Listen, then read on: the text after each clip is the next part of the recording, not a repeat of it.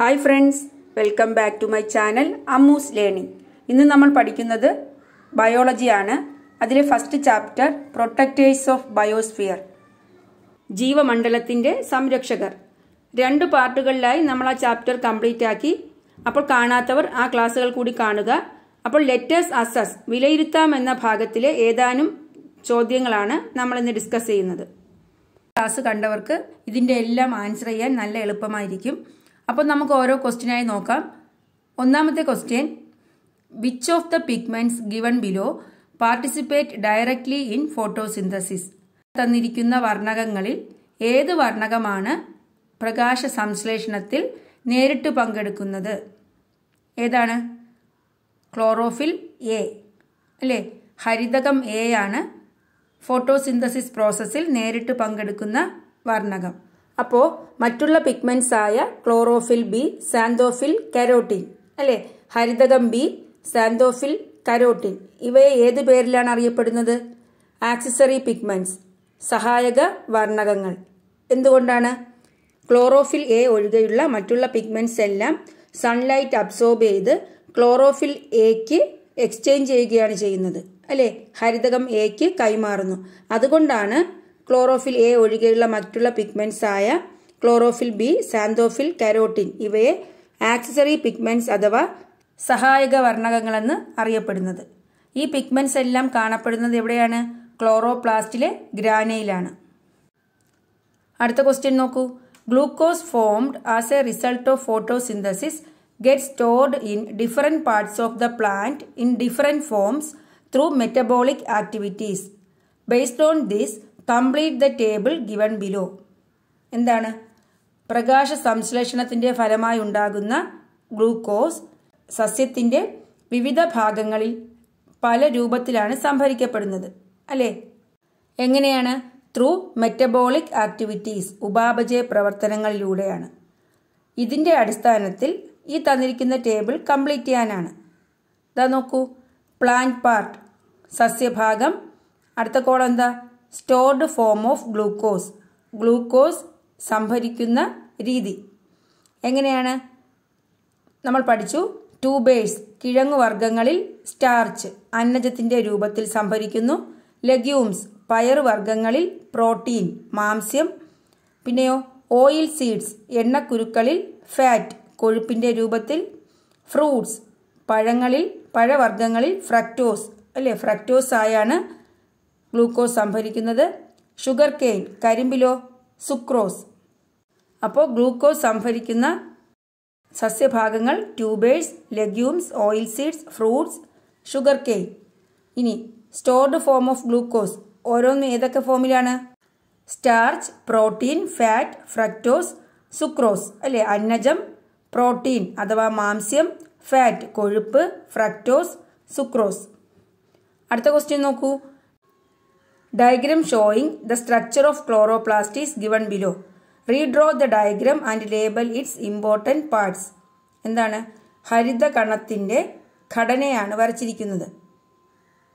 ഈ ഡയഗ്രം ഒന്നുകൂടി വരച്ച് ഇതിന്റെ പ്രധാനപ്പെട്ട പാർട്സുകൾ അടയാളപ്പെടുത്താനാണ്. ക്ലോറോപ്ലാസ്റ്റിന്റെ സ്ട്രക്ചർ നിങ്ങൾ പഠിച്ചിട്ടുണ്ട് അല്ലേ?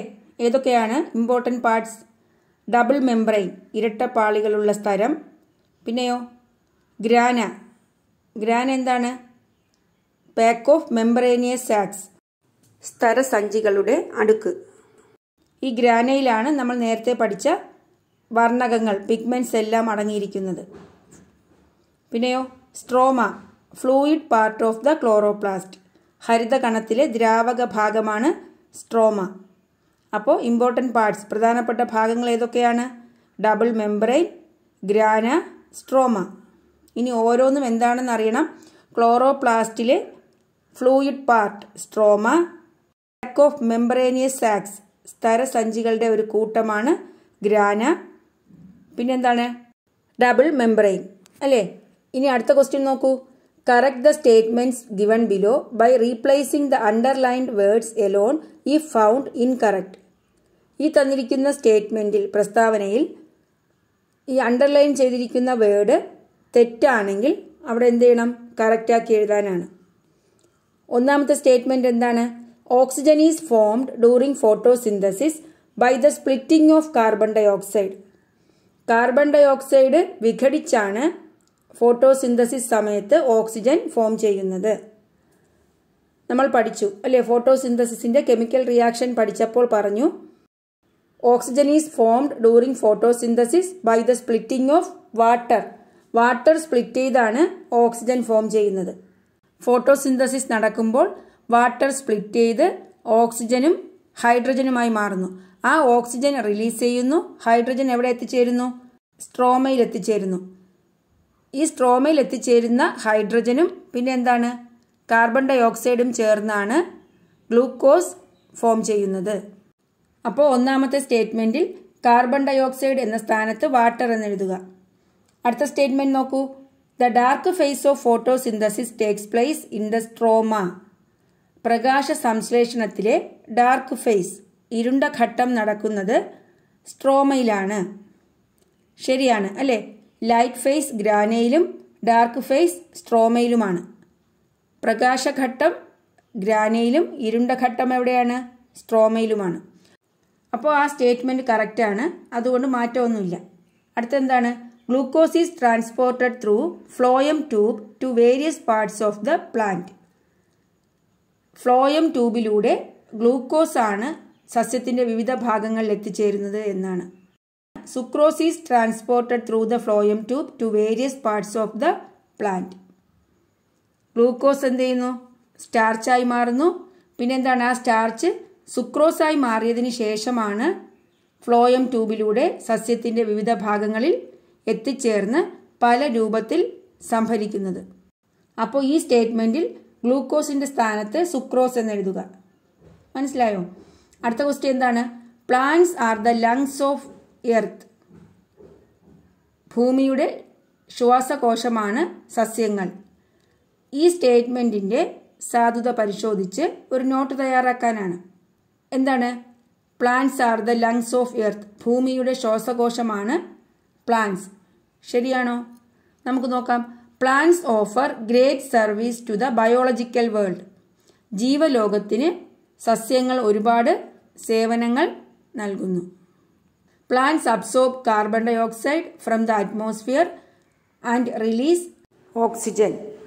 സസ്യങ്ങൾ അന്തരീക്ഷത്തിലെ കാർബൺ ഡയോക്സൈഡ് ആഗിരണം ചെയ്യുകയും ഓക്സിജൻ പുറത്തുവിടുകയും ചെയ്യുന്നു. ഇതിലൂടെ ഓക്സിജൻ കാർബൺ ഡയോക്സൈഡ് സന്തുലനം നടക്കുന്നു. അതുപോലെ plants give food and purifies the environment.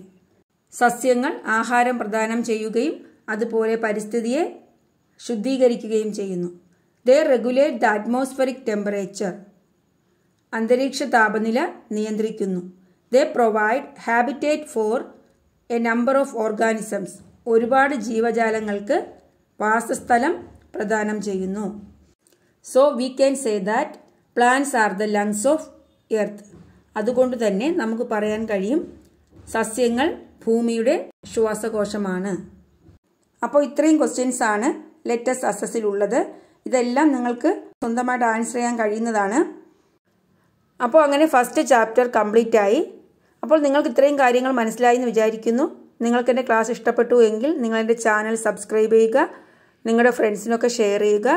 Thanks for watching Ammu's learning.